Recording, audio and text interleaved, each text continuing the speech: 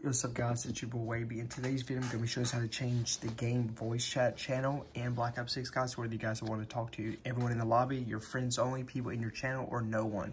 You guys can change this. There's two ways to do it. Is one, you can do it in game too by pressing options, go to game channel right here, and then going to where you see triangle, and you can change it to everyone in the lobby to talk to, party only, friends only, or friends and channel. So that's one way. The other way to change it, whichever one's easier for you, is to go to settings right here. And then in settings, you want to go to where you see audio right here, guys. And then in audio, go to voice chat, and it'll be the same settings right here. So you can do all lobby, party only, friends only, or friends and channel. So yeah, if you don't want to talk to anyone, and just do party or friends only, just don't play with anyone. But yeah, you could change this, where you want to hear people in the lobby and whatnot. So yeah, that's how you guys do it in Black Ops 6. Let me know if this video helped you guys out on how to do this, guys.